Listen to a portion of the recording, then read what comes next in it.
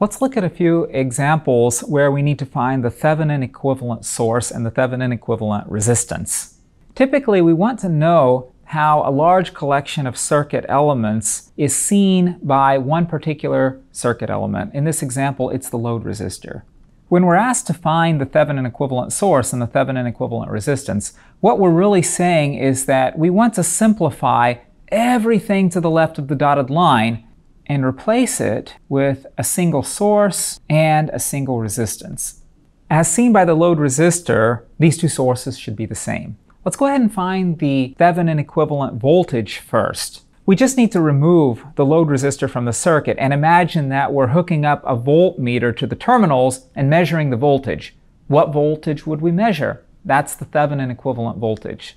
When we're carrying out this measurement, there's no current flowing through the 20 ohm resistor. Therefore, the Thevenin equivalent voltage is just the voltage that shows up across the 2 ohm resistor. The entire 2 amps from this source flows through the 10 ohm resistor, and then it also flows down through the 2 ohm resistor. Using Ohm's law, I know that V equals IR, or 2 times 2, which is 4 volts. To find the Thevenin equivalent resistance, we need to zero out all of the sources and then just see what the effective resistance is looking back from the terminals. If I zero out that 2 amp source, I really mean that I want to dial it down to 0 amperes. If I dial a source down to 0 amperes, no current's flowing, and no current flowing corresponds to an open circuit. So let me go ahead and open up that circuit. We now have a 20 ohm resistor that's in series with a 2 ohm resistor, which is in parallel with an open circuit. 20 plus 2 is just 22. The Thevenin equivalent resistance is then just 22 ohms. What this means is that our circuit network, consisting of a 2 ampere source and 3 resistors of 10 ohms, 20 ohms, and 2 ohms, all together can be replaced by a single Thevenin equivalent voltage source of 4 volts and a Thevenin equivalent resistance of 22 ohms, and the load resistor wouldn't be able to tell the two apart. Let's look at example 2. We're tasked with finding, again, the Thevenin equivalent voltage and the Thevenin equivalent resistance. I can see that although the circuit is drawn in kind of a funny way, the two 20 ohm resistors are just in parallel with one another. The two 10 ohm resistors are also just in parallel with one another. Let me go ahead and redraw the circuit to make that clear. With the circuit redrawn, it's more apparent that we have several resistors in parallel with one another. Let's go ahead and combine the two 20 ohm resistors. Together, they make 10 ohms. Likewise, when I combine the two 10 ohm resistors, I get 5 ohms. To find the Thevenin equivalent voltage, I need to imagine that I'm measuring the voltage across the 10 ohm resistor that's remaining. It's just a voltage divider. The voltage is 10/15 of the 12 volts. Our Thevenin equivalent voltage is thus just 8 volts. To find the Thevenin equivalent resistance, I need to zero out our sources and find the resistance seen from the terminals.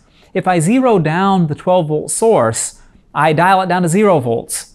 0 volts is a short circuit, so let me go ahead and short my source.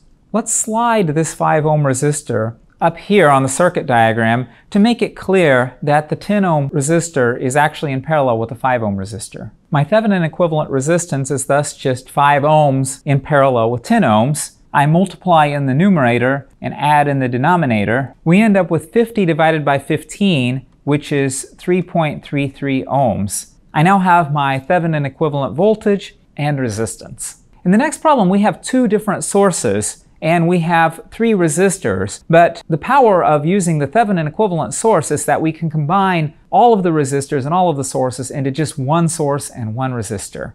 Let's use the node voltage analysis method in order to first find the Thevenin equivalent voltage. Since no current is going to flow through this 20 ohm resistor when I'm doing that voltage measurement, I don't really have to worry about it, and I can label this node as my VTH.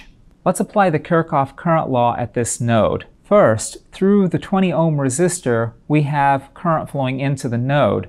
That current is 12 minus VTH divided by 20 ohms. We then have 1 ampere flowing into that node from the 1 amp source. We then have current flowing out through that 20 ohm resistor. That current is given by VTH divided by 20. Let's solve the equation for VTH. I'll multiply every term by 20. I have 32 equals 2 times the Thevenin equivalent voltage, so my Thevenin voltage is just 16 volts. For the Thevenin equivalent resistance, I need to zero out my sources. Zeroing out our current source gives us an open circuit, and zeroing out our voltage source gives us a short circuit. When finding the Thevenin equivalent resistor, I see that I have 20 ohms, and that's in series with two 20 ohm resistors that are in parallel with one another. The two parallel resistors give us 10 ohms, and we're left with 30 ohms for the Thevenin equivalent resistance.